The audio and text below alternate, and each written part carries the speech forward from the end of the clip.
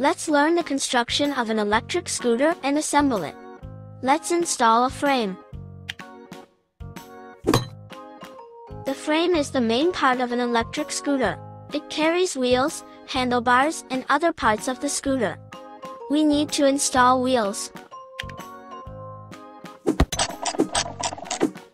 The electric scooter has two wheels, one of which is also a motor. Now let's install brakes. The brakes are needed to slow the scooter down or stop it. Now let's install the battery. The battery stores the electricity needed to run the motor. Install the handlebars. The handlebars make it possible to turn the scooter, as well as increase or decrease its speed. Now install the deck.